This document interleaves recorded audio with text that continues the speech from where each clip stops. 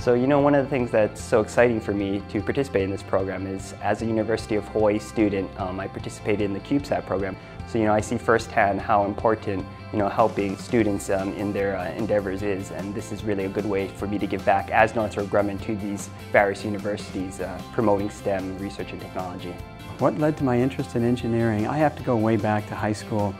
Back then I can always remember every time an airplane flew over, I had to look up and identify it. So I guess I've always been a curious kid.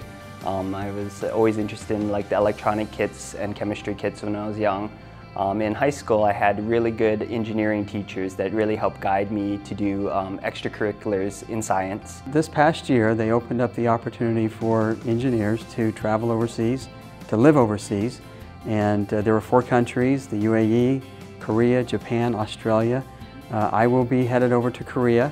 I got selected to go to Japan, and so this is going to be a 2-year assignment where we basically work in country and provide a technical engineering presence in country that we can reach back to the engineering team stateside for all types of inquiries and problems as they arise.